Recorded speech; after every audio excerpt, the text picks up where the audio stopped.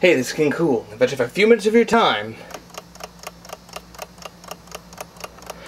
Hello from the land of TV. This is King Kool, and I believe the movie reviews go on for too long, which means that I developed minute reviews. You get your review in 3 minutes or less, or else I take a strike. And I took a strike last week because I didn't do an update, and that's also another way to do it. And I got 3 strikes, I have to draw to the penalty box full of movies that I don't want to see. The next penalty box review is coming. I already watched it, and I hope you guys find it entertaining. Whoops, I kicked the camera. It's 100 degrees today. I have the right to make a couple of mistakes. But today, we're reviewing Fall Guy, the Jon Stewart story, starring Jason David Frank, I believe it is. The guy's got 3 first names as his names, and they all have 5 letters in them, so I never remember what order they're in. I think it's Jason David Frank.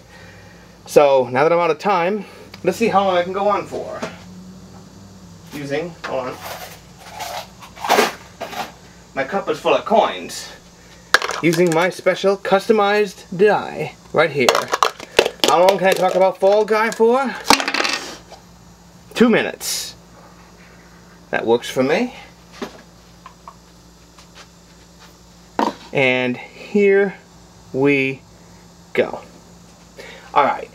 This is a movie that I'm pretty sure it was directed, it's about Jon Stewart, who is a stuntman. He's played by the guy who played the Green Ranger, if you don't know who Jason David Frank is. And this is a movie, it looks sort of cheap. I don't know what it's shot on. It uses some footage from things that are, you know, when they're trying to be, hey, we're in Yugoslavia. It sure looks like the hills of Los Angeles. And lots of the conversations are really sort of weird and stilted.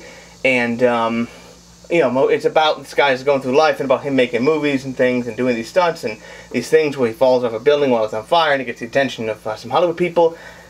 And the acting is sort of rough, it's sort of sillily directed, and yeah, there's a downbeat right at the 60-minute mark on this 90-minute movie, and all the scenes sort of, some of them end with a slow fade cut to black, because it didn't look like they shot the right enough of coverage to give a slow ending, and a lot of it is about things going pretty well, but this is a movie that someone else could rip to pieces. I could picture any of the people from that guy with the glasses just tearing this one a new one. It's like, are you serious about this movie? Are you really serious about this movie? But I have to be honest, I really liked this. I had a smile on my face the entire time I watched this. This is a very positive, optimistic movie, very much like Wizard of Speed and Time, where it's just about a guy.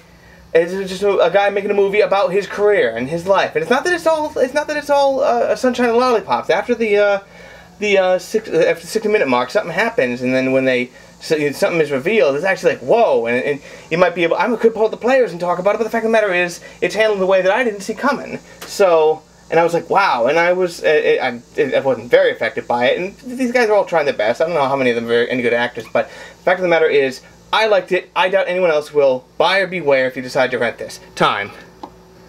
Okay, 3 seconds.